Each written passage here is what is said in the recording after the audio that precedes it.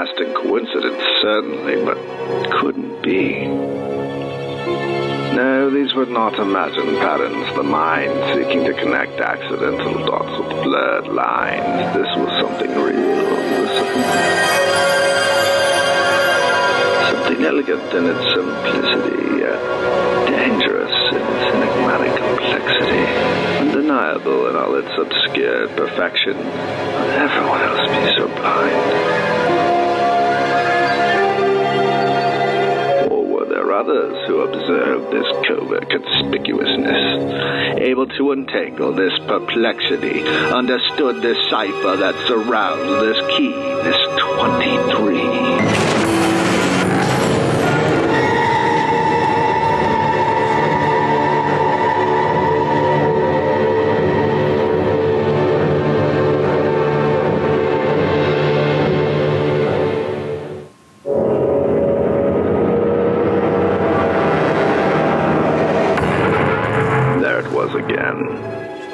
This must be some kind of...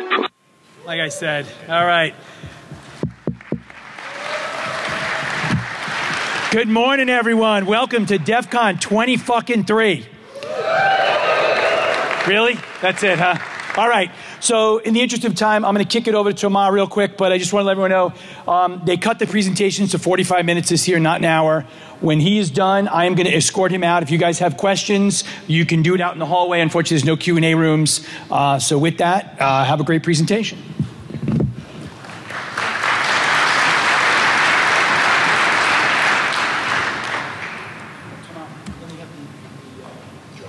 Oh, okay. Here you are. Thank you. Okay, hi everybody. I hope you enjoyed DEF CON. Okay, a question. Do you play computer games? Yeah. Okay, and those of you who play computer games, have you ever thought about getting hacked via the games you play? Well, I'm Tamas, and I'm going to talk exactly about that. But first, a disclaimer. One of my demos will involve this security camera here, and if you don't want your faces to show up on the screen, then maybe you should sit back further or just hide your faces when the time comes. Okay. Wow. With that said, a few things about myself. My name is Tamas Szakaly. I'm from Hungary, and I work for a IT security company called PR Audit as a pen tester and developer. I have an OSCE, and I was part of the team Proditors that won the European Championship of Global Cyber Olympics in 2012. And I'm not sure what's happening with these slides. They are changing automatically. Okay, so what am I? My favorite quote from my favorite movie summarizes this quite well. I am not a computer nerd. I prefer to be called a hacker. Yeah, and I do love tinkering in binary executables. I love crackmes, and I love tinkering with copy protection schemes. Okay, one more thing, and I don't want to start flame war here. I don't know what's happening. But I just have to tell you this. I very, very much prefer cute demons over flightless birds and half-eaten fruits and pieces of glassy wooden frames. With that said, I have to make a confession. I'm sorry, guys. Slides are changing automatically. It's something I fucked up with PowerPoint, I think. Okay, so the confession, I was for years, and I am in love with the Win32 API. It can be so disgustingly beautiful that you just gotta love it, okay? And this will be relevant later on. Okay, so now they are not changing. Wow. Okay, games and game modding. Since I'm talking to a room full of hackers, I'm sure I don't have to tell you about that urge to make things better, to implement your own ideas. And frankly, game modding is the same principle. You've got that framework, the game, and you just have to create something of it. Okay, and you also have to share it with others. And this is why modding always played a big part in gaming. There are huge sites where you can upload your creations and others can download and play them. So, games and security. One important aspect of this is multiplayer gaming. Nobody likes to play alone, so nearly all games have some kind of multiplayer functionality. What this means from a security standpoint, it means that there is a constant data exchange between the clients and the server, and this data can be quite complex, like whole maps or levels. And also, they often use obscure protocols. And you should realize that this is a fuzzing heaven. And yeah, in 2013, Revant showed us that it is indeed worth fuzzing games. They had a talk about 0 days in game engines. But I'm not going to talk about those kind of games. I'm going to talk about scripting in games. There are lots and lots of games that incorporate some kind of scripting language, either something they created or they just embed some existing languages like Lua. Why do they do this? They do this because this makes creating dynamic content a lot easier. And the important part of this is that these scripting engines are available to modders. Okay, but could this be really dangerous? Stop right here for a moment and think about it. You, as a game modder, create a mod or a map and incorporate some scripts in it. The player downloads the map, or he joins a server and the map gets downloaded automatically to his machine, and eventually that script you put in there will be run on his machine. Okay? So most of the game developers realize that this could be a threat, so they try to do something against it. They try to restrict functionality, they try to implement sandboxes. But they often do this wrongly. They fail. Okay, if these kind of bugs are there, then surely I'm not the first one to realize this. And yeah, I'm not. There are lots and lots of references on the internet involving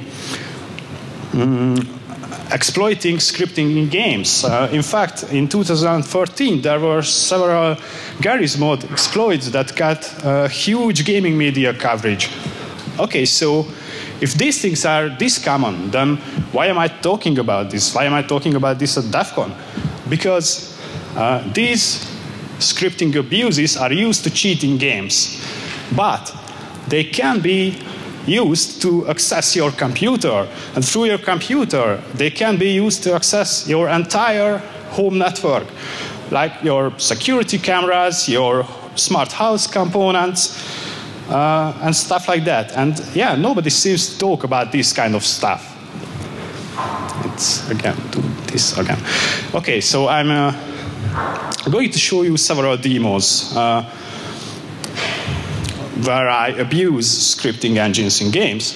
My first target is CryEngine 3 and the whole and the Crysis 2 game. Remember when I said that most of the game developers realized that scripting can be a threat? Well, Crytek isn't one of them. Crytek seems to believe what certain cyborgs tell about the futility of resistance, since they didn't bother to implement any kind of sandboxes. They use Lua, and you can even call operating system commands with the os.execute call. And I'm going to show you this using a Crysis 2 mod I've created. A moment. Okay.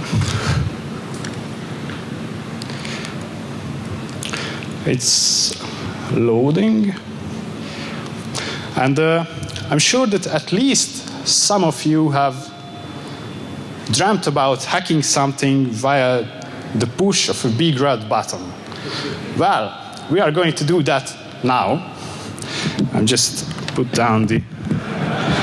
So we are here in this deserted island, and we've got a big red button. Wonder what it does. I'm just gonna push it, and yeah, a calculator-ish thing. Thank you, guys. Okay, how did I do that? In CryEngine 3, every object that can be used, yeah, I'm gonna. Okay, so every object has a Lua script attached to it, and here you can see the big red buttons Lua script, and this is the unused event handler. And you can see that it's just an os.execute / evil hexor blah blah blah thing. So it's just one call. Okay. Oh, I can't really see. Sorry. Okay. So that's how you can execute code via a Crysis 2 map on a player's machine. Well, but one thing, what was that / evil hexor thingy? Yeah, that was one of the reasons I do love the Win32 API. In Win32, every functions that use file path, use files can accept UNC paths. And yeah, load library and shell execute do too. So if your victim can access a Windows share you control, then you have the chance to load DLS or load executable files from that remote share, and you don't have to write share code. You just have to use that share. And this has one nice side effect. You can steal NTLM challenge responses if you can load a file, if you can get the victim to load a file. And I am going to show you this with CryEngine 3 SDK, which is a much newer version of CryEngine 3 than the one used in Crysis 2. And I have this Impakit Samba server set up here. And this is the same button with different code. It just tries to access a file from that share. Okay, jump into the game. Go there and push the button. Okay, now I push the button, and you can see on the Samba server that there is indeed my NTLM challenge response. So it's a nice trick, I think. Okay.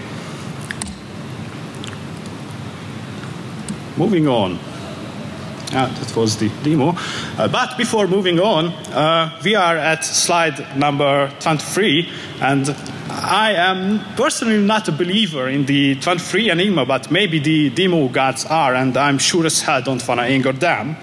So this slide is blank, almost blank. Okay.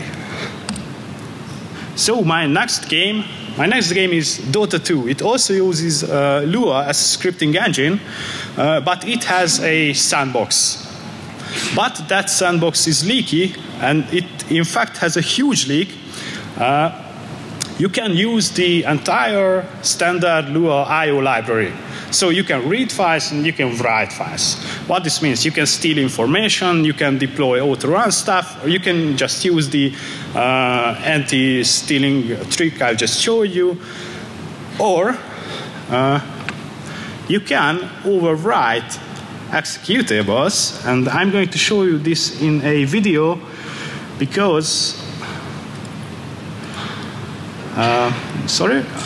because the game itself stopped working a few days ago. So, okay, what's that? That's the video. Sorry, I can't really see that. Okay, in this video, I'm going to show you a Dota 2 mod where I attached a Lua script to the on NPC spawned event handler. So when an NPC gets spawned, my Lua code will run, and this Lua code will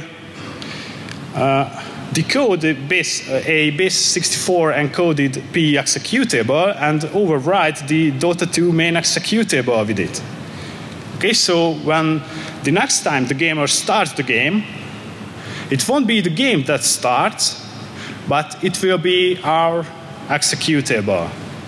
Okay, so it's just loading the map. It takes a few seconds. Okay, choose your hero.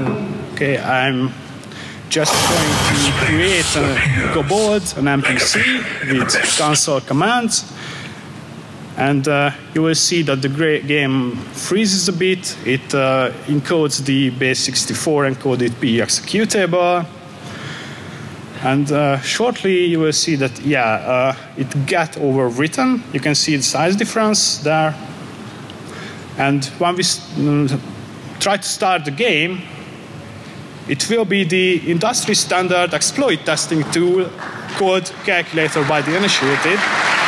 That's executed. Thanks. Thanks. Okay.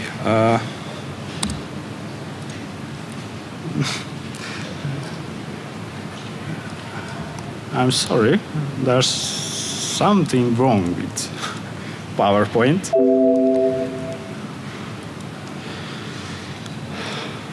Okay, I'm just do this way. Okay, my next demo, it's a surprise. It's also a Lua scriptable game. It's called Digital Combat Simulator. It's a flight simulator. And in fact, this was the first game I found some script abuse in. I reported it to Eagle Dynamics, they fixed it, and then I found another one that I am going to show you. Or rather, I'm going to ask you if you can find the fault. On the screen, you can see the entire sandbox implementation of DCS World. The question is simple: where is the leak? What did Eagle Dynamics fuck up? And you can win this fine bottle of Hungarian palinka if you know the answer. Okay? Nobody speaks Lua? Okay, then I'm just going to show you. It's on the 23rd line. It's this line. They try to disable loading DLL files, but it shouldn't be loadlib. It should be package.loadlib. So loadlib is nothing in itself. So that was the fault. Okay, since none of you could tell me the answer, I've prepared some backup questions. First one being, the title of this talk is a quote. Who asked that question? Whoa. I'm sure this is a right answer, but I was thinking about Joshua from War Games. Sorry? He was asked the question by Walker. Oh, that's embarrassing. You're right. Oh, okay. Okay, so I don't know whoever answered first, but yeah, you should find me after the talk, okay? And have your palinka. Okay, I just skipped my second backup question, which was, what is my favorite movie? Jurassic Park. There was a quote from it. A quote from Lexi. Okay, so in this demo, I am going to crash something. As you know, lots and lots of exploits start out as crashes. Well, this one will be a different crash. I've just created a mission in this flight simulator where I've attached a Lua script to the on-plane crash event. This Lua script does one thing. It loads a DLL from a remote share. So, okay.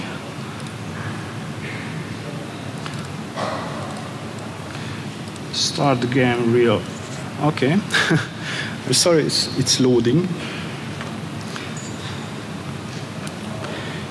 Yeah, I couldn't load all my games because I have only 8 gigs of RAM. It's loading, so yeah, okay. So I am going to jump into the cockpit of a TF-1B, and I'm going to crash it. Sorry. there should be a paint popping up, but yeah, it's under the, oh, sorry, under everything. That was it. Yeah. Sorry, I don't want to take any more time, but yeah, that popped up, if you believe me.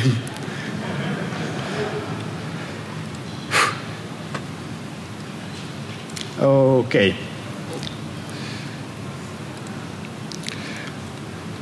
So, my next demo, it's a bit different. It's different with, by 2 reasons. This one won't abuse scripting, but it will abuse a dangerous and not really well thought out feature in a game. And also, this time, the gamer will be the bad guy. So we will attack the server. The game is Armed Assault. This is a military combat simulator game where you can have your own squadrons, and you can set up your squadron information, your squadron's name, a logo, a website, and so on. And every time you join the server, this information will get displayed, not just for you, but for everyone on that server. And how do this work? On your profile, you can set up a squadron URL that points to an XML file, and every time you join the server will fetch that XML file and parse your squadron information from there. When I first read about this, I was like, this is got to be an XXC. I'm sure of it. And yeah, it wasn't. But not to worry, it's still an SSRF. And I am going to show you this. This demo is based on real-life experiences. There was this guy with an Armed Assault server, and he also had a PHP charts server on the same machine, a PHP charts server that was only accessible from localhost. So this is the Armed Assault server. Here is running a PHP charts server, and PHP charts is vulnerable to an RCE that can be triggered via a GET request. So what I'm going to do is edit my, my profile and set up a URL on localhost that triggers the PHP charts exploit. So when I join the server, okay, I can't really see it, sorry. Which one is multiplayer? This one? Okay, thanks, sorry. Okay, so just put it a bit away, because I will have a Netcat listener here, since the PHP charts exploit will trigger a connectback shell as soon as I join the server. Yeah, it's working, it's trying to join the server. It's a bit slow since there are several games running on the same machine, and yeah, we've got a connection. And this is a shell. You can see ID, your name. So yeah, we have just executed code on a server by just joining to it. Okay? Thanks. Yeah, and I've been kicked out of the server. Okay, So this was a GET request that we didn't see the answer to. But there are games when you can issue GET requests that you can see the answer to too. And one of these games is Garry's Mod. You may remember that I talked about Garry's Mod. It had its shares of Lua-related exploits in the past, and this resulted in a pretty solid Lua sandbox. So Garry did fix a lot of things. But it has also a huge API. There are lots and lots of functions, and yeah, there are some dangerous functions too. Like this one, there is an HTTP function, and it uses this structure. As you can see, this is a screenshot from the documentation. As you can see, you can control every aspect of an HTTP request. You can control the method, the headers, and so on. What this means, so if you create a map or a mod or a server in Garry's Mod, then you can have a full-fledged HTTP proxy to the gamer's home network. Okay? And yeah, I'm going to show you that with a Garry's mod I've created. I have implemented 3 console commands that only super administrators can use. One of them is ACK scan players. So it will, I, as a super administrator, will issue this command, and it will scan all connected players' home network for HTTP servers. And hopefully it will find this camera here. And yeah, it did. We can see that it's an unauthorized access on that IP address. Yeah, I'm just gonna switch to duplicate. Sorry about that, but I can't see anything. Okay, so now my second console command is used to brute force a HTTP basic authentication server. So we just gonna put the user ID and the HTTP server's address here as parameters. And we can see that it tries a few username password combos, and it finds that the username and password are admin. Okay, so we have the username and the password for this camera here. Now we can steal images through the game. And this is what my third console command is used for. It also requires the user ID to know who to send it. It requires a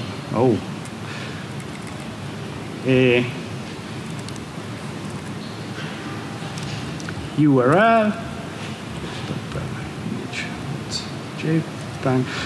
This URL can be grasped from the HTTP server response, and it could also be brute forced, but I didn't have the time for it. So when I issue the command, it should, okay, it's working. Okay, it received an image, and yeah, here you are on the screen, inside the game.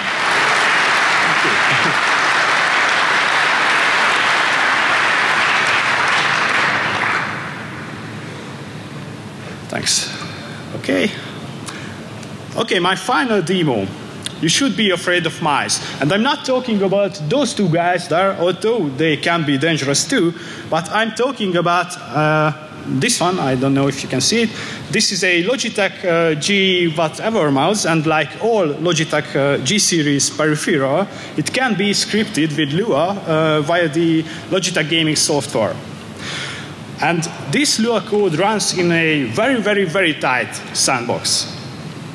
But it still can be circumvented by a method first shown by a guy named Corstrix in his Company of Heroes 2 exploit back in 2013, he abused handcrafted Lua bytecode to achieve two tricks.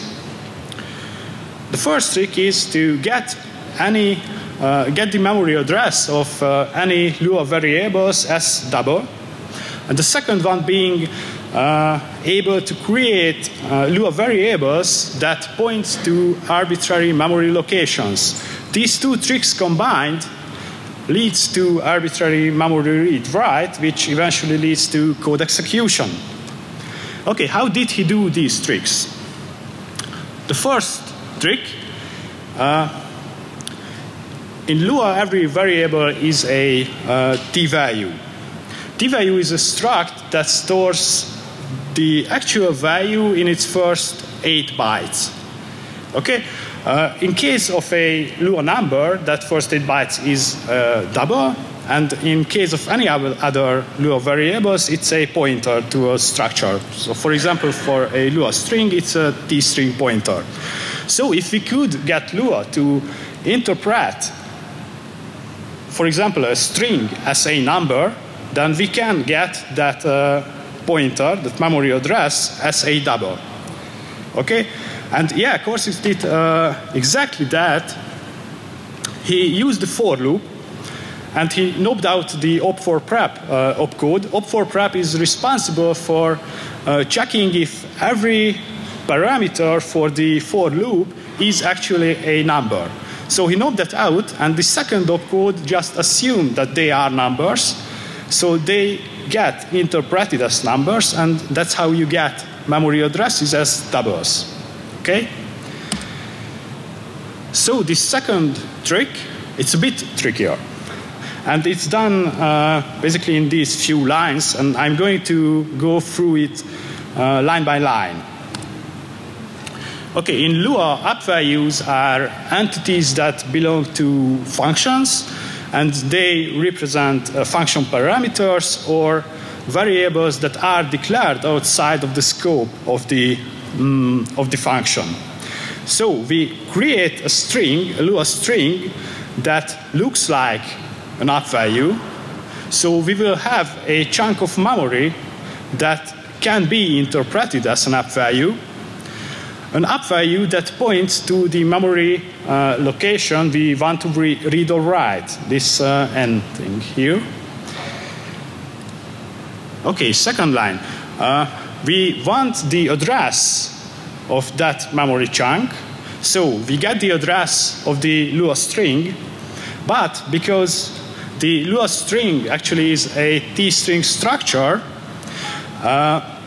we will need to add 24 bytes to it, because the first 24 bytes of the t-string structure is just metadata. Okay, so now we get the memory chunk's address in upfile PTR. So next step, we modify the bytecode by hand in so that the variable magic will point to will be interpreted as an L closure. L closures are representing Lua functions in Lua. So we set up magic's value by concatenating the upper PTR string 3 times. Okay, so magic is a string. When it gets interpreted as an L closure, as you can see on the bottom part of the slide, characters 16 to 24 will be the L closure's upvals field. Upvals is an array of up value pointers. And since those characters are indeed an up value pointer, we just set our outer function's first up value to point to our memory address, the memory address we want to read or write. And because the first up value to that function is magic, we can access that memory address via magic. Okay? So how did Cortex exploit this? He created a coroutine with coroutine.wrap. It creates a C closure on the Lua stack. C closure is just a Lua representation of a native function pointer, the native function being Lua B aux in this case. Okay, he then replaced this function pointer with a pointer to LL loadlib, which is also a C closure function, and it's basically a wrapper around load library. So after that, when he called the coroutine as the DLL name as parameter, he could load that DLL into the address space of the game. So what did I do differently? First of all, mine is a 64-bit exploit. His was 32. What this means? It means that the memory layouts and the struct packing is different. The calling conventions are different, so we can't modify function parameters since they are not on memory, they are not on the stack, they are passed as registers. The most important difference of this, the most important thing of this 64-bit difference is that the size of a double equals the size of a pointer. This actually makes this exploit a lot easier, since you don't have to worry about the size difference when using the first trick. Okay? So, and I also couldn't call LL loadlib, since LL loadlib is just a stub when you compile Lua as an ANSI code. It does nothing. So I had to call native functions directly. I have to find useful native functions that accept one parameter that is a pointer.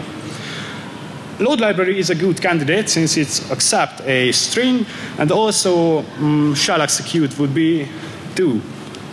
Okay, so we have to get load library's address. We have to replace Lua B aux wrap with load library A. And we have to override the Lua state with the DLL name. This is because we can't modify the parameter itself. We have to modify the data it points to. And the pointer points to the actual Lua state, so we have to override that. And after that, we can call the coroutine and execute load library. So there are some difficulties. How to get the address of the Lua state struct? When your code runs in a coroutine.running gives you back the Lua state, so that's easy. Okay, there were some crashes. I had to uninstall debug hooks. I had to stop the garbage collector, and I also had to restore the Lua state. And one other question remains: how to get load library's address? There's a simple solution. What Cortex used, he used the memory difference in the P executable to calculate the load library address. But there's a much more generic solution. You can get and read the address of the NT header. From that, you can have the import directory's address. You can search for kernel32 DLL in it, and you can have load library's address from the kernel32's import address table. All this with these two tricks. This is much, much more generic, and something like that can be used on other operating systems by, for example, parsing the AF header. Okay, with this approach, there is a restriction. You can only overwrite 16 bytes of the Lua state, but this is not really a problem, since we can omit the .dll and load library will still find the DLL. So if we use UNC path, then we have 9 characters for an IP, an address, or a domain name. So it's not really a problem. Well, okay, I'm running out of time, I think. So I'm just going to show you this. Here is the profile with the script. This is the script, and it's attached to the middle mouse button. So when I press the middle mouse button, a calculator appears. Thanks, guys.